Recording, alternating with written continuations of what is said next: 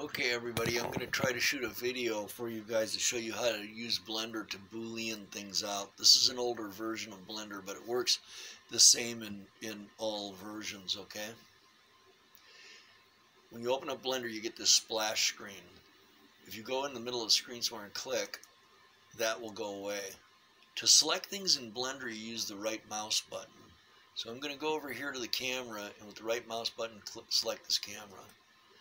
Now with the keyboard, I'm going to erase it. I'm going to delete it with the keyboard delete. That the square comes up asking you to delete it. You just say OK. You can also hit the X button once you've selected something. If I select this and if I hit the X button, the same thing happens. So X and delete are the same. Now we're going to cut a hole in this box so I can show you Boolean. And a Boolean is how you make really complicated shapes by nibbling parts out or adding parts out or taking two parts and getting the cross section of the two. So we have our cylinder. I'm going to go over here to this right side of the screen, and there's all of these tabs on this side. The second one down is the Create tab. Halfway down is the cylinder. We want a cylinder. So once I click on it, it appears in the center of the screen.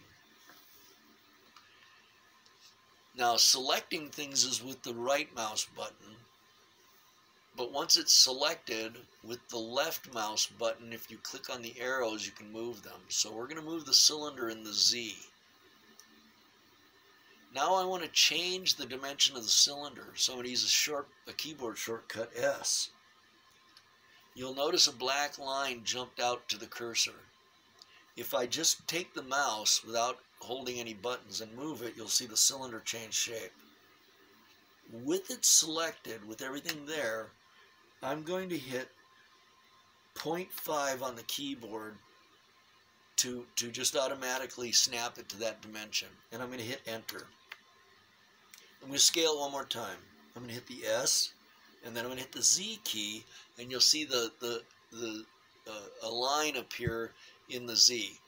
Now if I type something like 5, it moves it, it expands it 5 of whatever increment we have set. I'm going to hit the enter key, and everything is set. So now I'm going to go with the left mouse button and grab the blue arrow and move the cylinder down. And now we're going to go get our Boolean functions.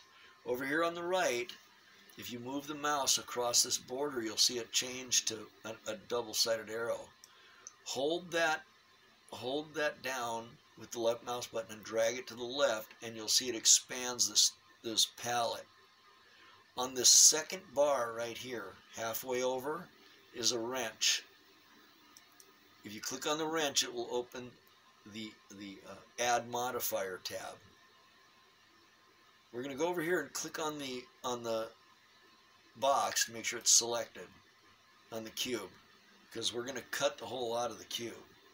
So then we're going to go over here to the Add Modifier and open it. The second row down, the third line is Boolean. So we're going to click on that modifier. Our box is selected. Over here in the operations is intersection. We want it to be the difference. We're going to make that cylinder have make a difference in the box. We're going to go over here to where object is and select the object, which is the cylinder, and apply it, and there's now a hole in the box. If I right click on this green arrow and move the box, you'll see the hole. To rotate the scene around, you use the center mouse button on your mouse. In this case, mine's a wheel. Press it down and roll the mouse around, and you'll be able to see. So what makes this important is that it left the walls on the inside. It didn't treat the box like an empty box. So if I 3D print this, it does the hole that's in it is the hole I made, not some weird holes that were created by the software that may or may not print. That does happen from time to time. Okay, I'll show you again how Boolean works. I'm going to rotate the camera around here. I'm going to select the cylinder and put the cylinder somewhat inside the box. the cylinder is selected, so I'm going to go to add modifier. I'll go down here to Boolean, difference, the object, which is now the cube, and now you'll see there's a slot cut in the cylinder. Oops, I didn't say, I forgot to tell it what to do. It's selected, the difference, the cube, and apply.